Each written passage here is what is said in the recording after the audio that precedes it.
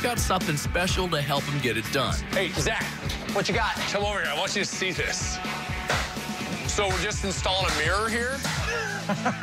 There's a lot of electronics behind that mirror. Show them the back, Eric. Show them the back. Look at that. Oh, my. It's the TV. It's so awesome. It's from a company. Way. Yeah, it's from a company called Hidden TV. And what I love about this is that it's not just a clever name.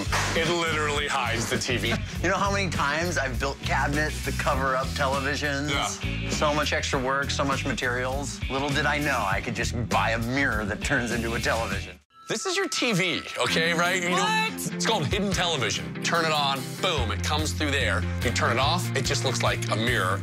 It's amazing. That's awesome.